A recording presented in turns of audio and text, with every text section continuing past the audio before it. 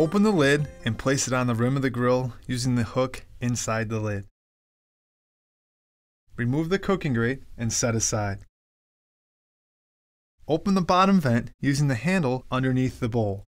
Place 2 paraffin lighter cubes on the charcoal grate and then place a chimney starter over the paraffin cubes. If you do not have paraffin cubes, you can use a few crumpled up pieces of newspaper and place them inside the lower chamber of the chimney starter. Fill the upper chamber of the chimney starter with briquettes, lift up the chimney starter, and light the cubes of newspaper.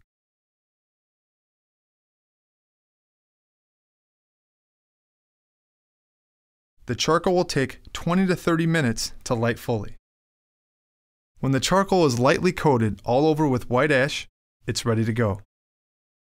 Put on 2 insulated barbecue mitts and carefully empty the coals onto the charcoal grate. Set the empty chimney starter on a fireproof surface. Using long-handled tongs, spread the coals into 2 equal piles on opposite sides of the charcoal grate. This gives you 2 zones for direct heat, high, medium, or low, and 1 zone between them for indirect heat. Put the cooking grate in place, close the lid, open the top vent, and leave all vents open. Let the cooking grate preheat for about 10 minutes.